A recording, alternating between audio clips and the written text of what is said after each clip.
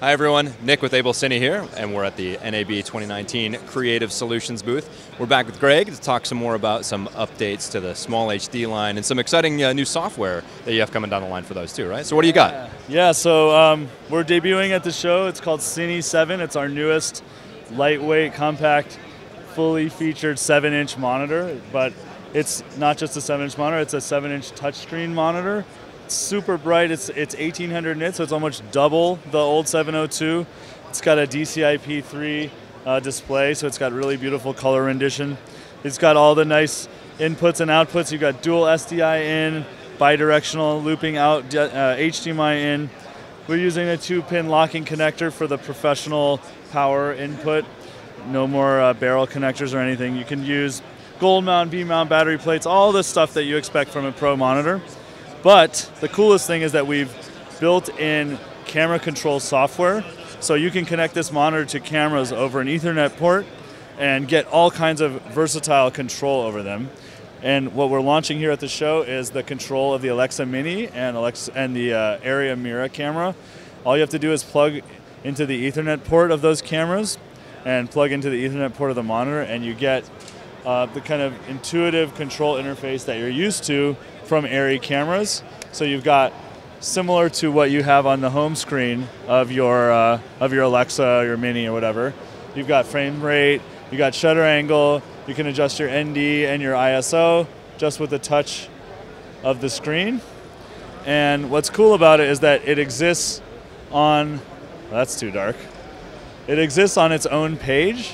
So a lot of people are shooting Mini running gun style even without an assistant or a crew. You can remove the eyepiece and have an operator monitor, and you can be monitoring with frame lines, or if you need to check your false color, and then quickly flip back to your camera control page. Maybe you want to check playback, check your clip list. Maybe you want to adjust your shutter angle to shoot a television or something. It just makes it super fast and versatile operator monitor solution.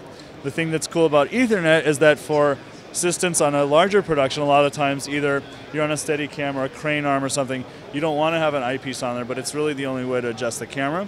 So you can remove the eyepiece and have a lot of camera control on this monitor mounted on the camera, or you can run a super long Ethernet cable and still have the same connectivity and camera control, down a crane arm or on a camera truck shooting, on a running footage on a car or something.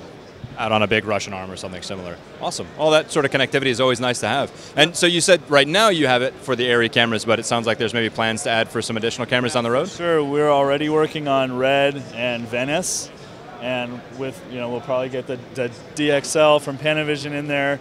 We really want this monitor to become like the nerve center of camera. So you can use the monitor, you have this really familiar intuitive interface that just works really well.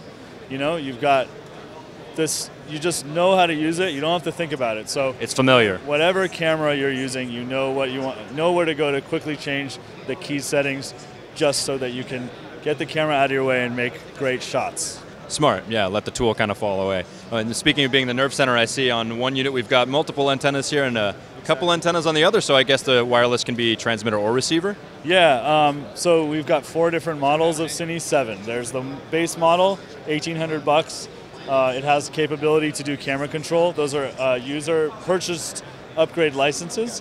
Then we have the Cine 7 Bolt 500 transmitter, Cine 7 Bolt 500 receiver, and then we have a Cine 7 Sidekick, which is the universal receiver monitor that will work with any Teradek Gen 3 product. So that's Teradek 500, Bolt 500, Bolt 1000, Bolt 3000.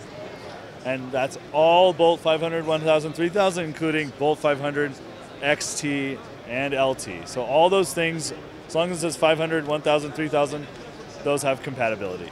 Right, so you've got a few options is what you're saying. Too many. Fantastic.